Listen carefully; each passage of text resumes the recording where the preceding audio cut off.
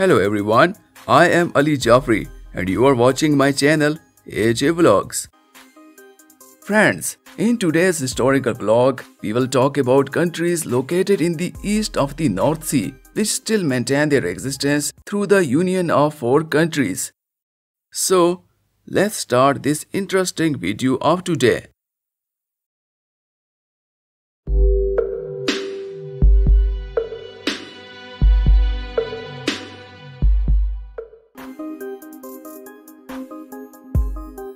The United Kingdom of Great Britain consists of England, Scotland, Wales, and a self-governing region, Northern Ireland. It is said that the name of Britain was given after the Breton tribes who migrated to this region from other countries in Europe. Before we dive deeper into the UK's history, let's take a moment to explore its ancient roots. The Roman occupation, which began in 43 AD, left a lasting imprint on this land. It's fascinating how history layers upon history. As a united state, the United Kingdom primarily came into existence after the political union of the states of England and Scotland in 1707, which we today know as Great Britain. This was one of the most astonishing changes in European history. The global power of Britain began with the Industrial Revolution, and due to its geography far off the western coast of Europe, British political, economic, social, and cultural influences dramatically shaped and brought significant changes globally. The Industrial Revolution, a true turning point in history, birthed innovations that shaped the world. Imagine a world without steam engines and mechanized textile production. It's a testament to human ingenuity.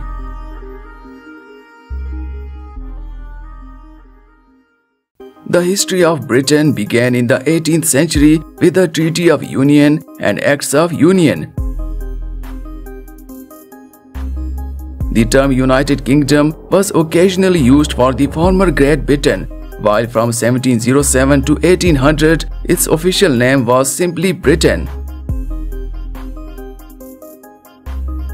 Speaking of history, let's not forget the role of the monarchy. From the Magna Carta to the Glorious Revolution, the UK's journey from an absolute monarchy to a constitutional one is a story of immense significance.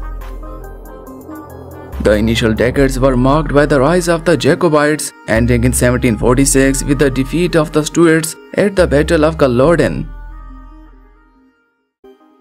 The victory in the 7 Years' War in 1763 was the start of the British Empire's first expansion.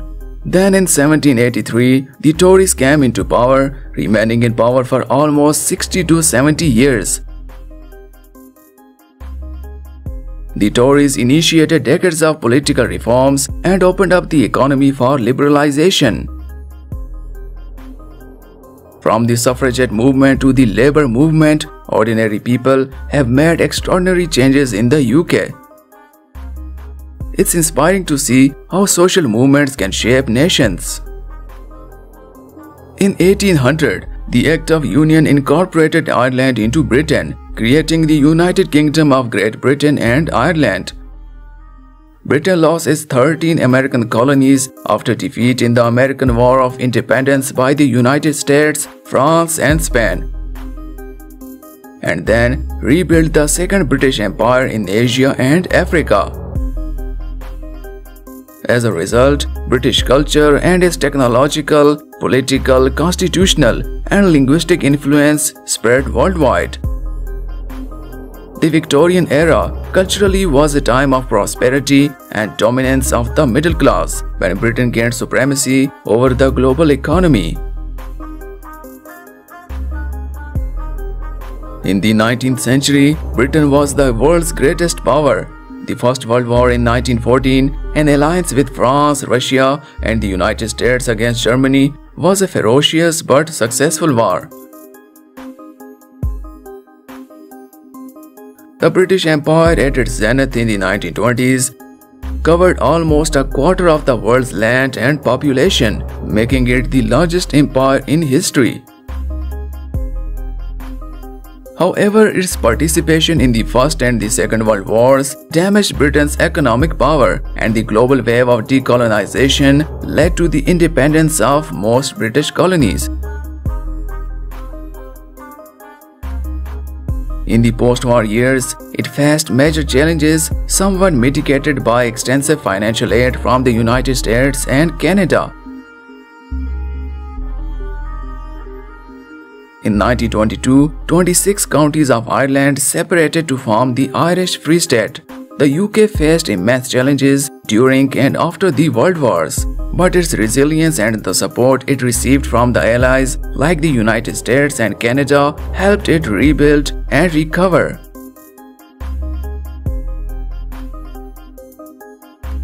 A year later, Northern Ireland separated from the Free State and returned to Britain. In 1927, the United Kingdom changed its official title to the United Kingdom of Great Britain and Northern Ireland, commonly shortened to Britain and then the UK.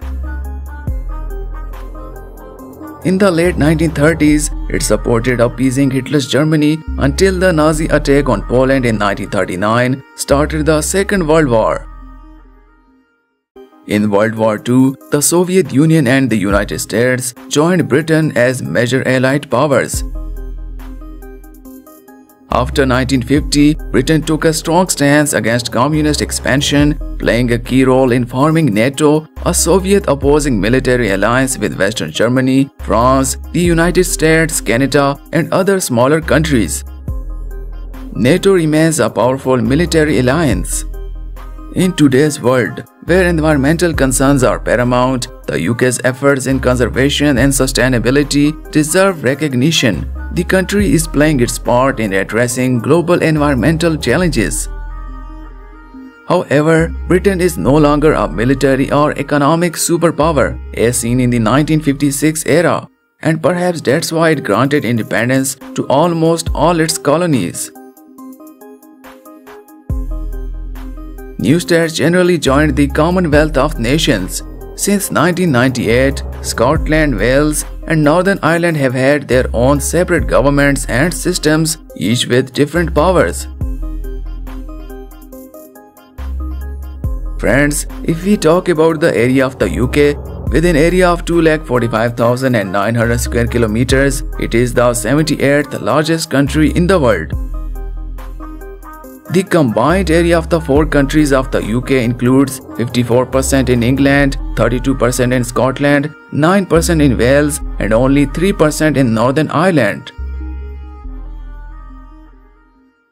This is just the area of these four countries of Britain. The area of the UK's overseas territories is not included in this list.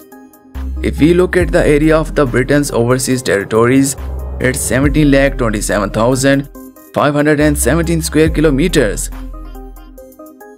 If the United Nations includes these 14 territories in Britain, it would become the 13th largest country in the world by area. The population of these 14 territories is around 500,000.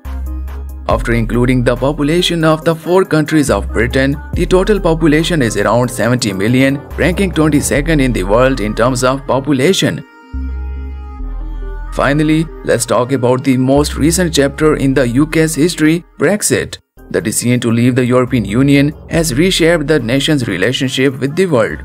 It's a reminder that history is still being written. I hope you all liked this interesting video today. See you again in a new video with some more interesting stories. Now please give me permission. Allah Hafiz.